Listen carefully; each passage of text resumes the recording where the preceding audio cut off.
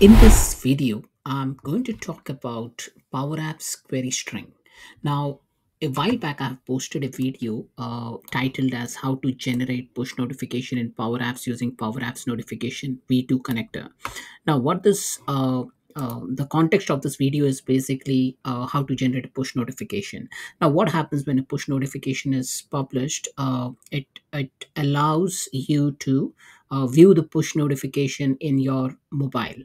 Now, when you click on it, it will open a Power App. Now, a user has requested uh, uh, the query basically relies around how can you redirect the user to a specific screen within your app. So this video, I'm going to explore how to override the default screen behavior within your Power Apps when you redirect. So just to set the context, I have created a simple Power Apps. It has three screens in it. So screen number one, screen number two, and screen number three. Now, uh, I'll just show you what happens when this Power App is run. Okay, so what happens if I run this Power App, and if I'm on screen one, it will show as screen one. If I'm on screen two, if I run this Power App, it will show screen two, and same with screen three as well. Okay. Now, once you share this URL with the user, okay, so you need to set one of the screen as a default screen. So for that, what you need to do, you need to go into the app. So let me take this off. You need to go into the app, and then from here, it says navigate to the start screen. Okay, so if I click on navigate to start screen, now the start screen is screen two. Okay, now how it has come to screen two is like if I go into app, and then from here you have a property called as a start screen, and I have set it to screen two. Okay, so what happens is if you navigate to the web link of your web app, Power App, and if you copy this link, what happens is like it will open the Power App, and then it will navigate to a specific screen. Now in this case, it is screen number two. Now what if I make this as screen number three? Okay, and I'll just click on save and publish. So what I've done, I have made the default screen as screen three, and now if I run this particular app, I think I need to publish it. So let me publish this. So I'll publish this app, and let me take this link off, and let me copy this link again,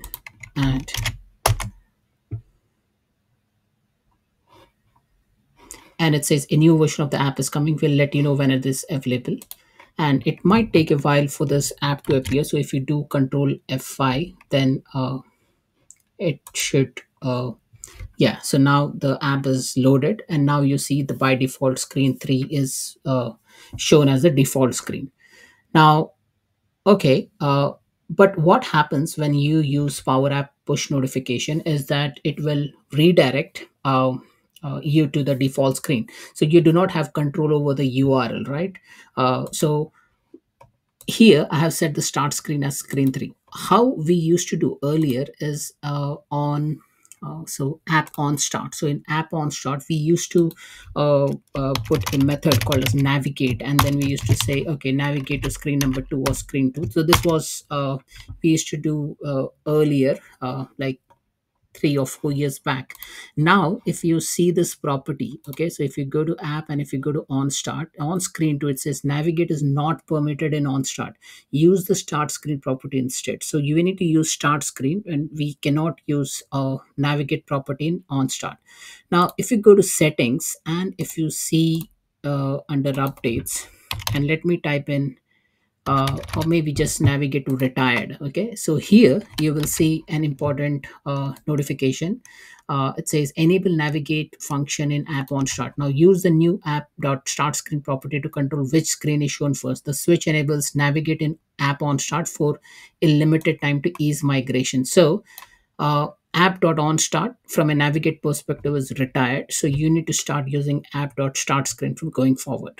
Okay, so it will be there for some time, just for downward compatibility and migration, but then this will be taken off soon. So make sure that you use app.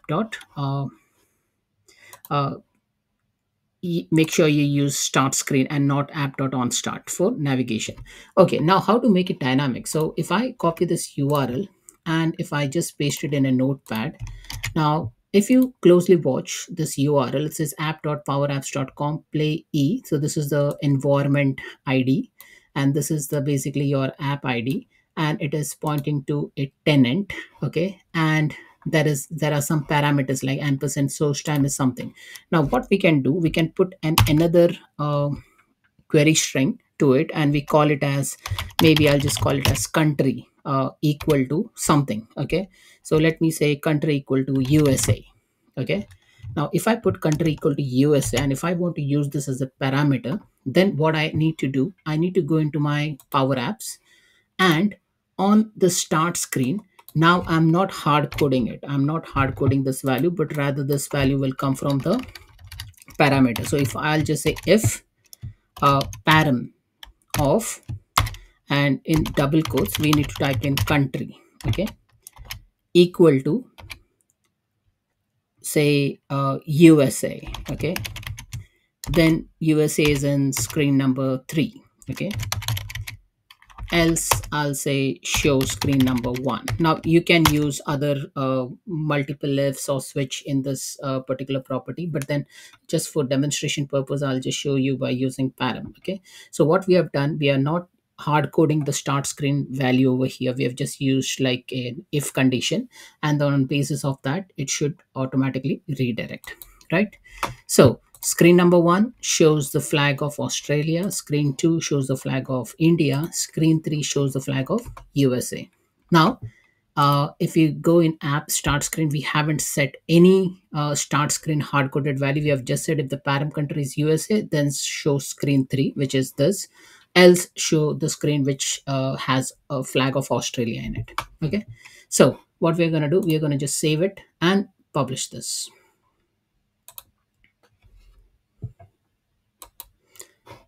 Now remember, we have used the parameter as country. Okay, so what we need to do, we need to go into the property of your application, copy this link. So I'm gonna again paste this link. Okay, and what you need to do, you need to append the parameter country equal to USA. Okay, so what I'm gonna do, I'm gonna copy this and I'm gonna paste this, right? So it might take a while for the app to publish. Now it says a new version of the app is coming, you are using the older version. So let me click on refresh, and now this is the refreshed version of the app. Now what it has done, it has redirected me to the USA screen. Now why? Because in my query string I put country equal to USA. However, if I put something else, if I don't put USA, I'll put something else, I'll just put USA 1. Okay, then anything apart from USA, it should point to screen number 1, right, which is the flag of Australia. So let me type in this, and now if you see, this has dynamically uh, forwarded or navigated to screen number 1. So what we can do with the help of query string and with the help of param function, we can dynamically point the user to a specific screen. So in your case, if it's a, if it's like if you are using an application for different roles, and if you have role number 1, role 2 and role 3, and if you want to dynamically add those users to the roles and then put the users in specific bucket, and if you want to redirect the user to a specific screen based on their role, then you can do that using query string. So this is all about that. So the response to this question is basically yes, you can do that. What you need to do is you need to start passing a customized URL with a corresponding query string, and then with the help of query string we parse the value in the start screen property. So that's it, folks. This is all about using param to redirect to a specific screen using Microsoft Power Apps. Thanks for watching.